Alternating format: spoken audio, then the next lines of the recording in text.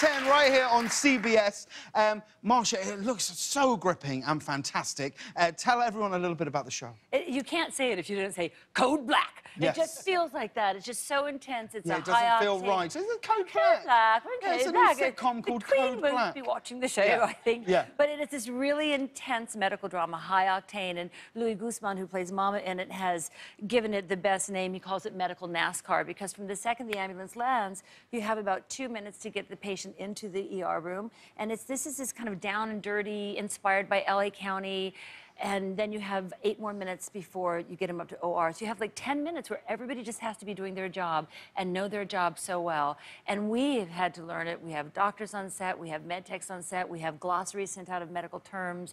I can do a thoracotomy if anyone's interested. Well, that is a relief. Yeah. That is a big relief. That is a big relief. I'm feeling a little under the weather. Yeah. I don't know. Yeah. Right. But there's everywhere around town, there's billboards everywhere. And it's your face right bang in the middle. I know. How does that feel? Do you think this is so wrong? I am still so impressed by seeing my billboard. It's this huge billboard, and every time I'm in my car, I kind of like pull up a little bit, inch up a little bit, thinking maybe the person next door might notice that it's me up on the billboard. I like have no shame whatsoever. So the other day, I'm pulling up, and I'm going, come on, Marsh, don't do it. But I did. I pulled up.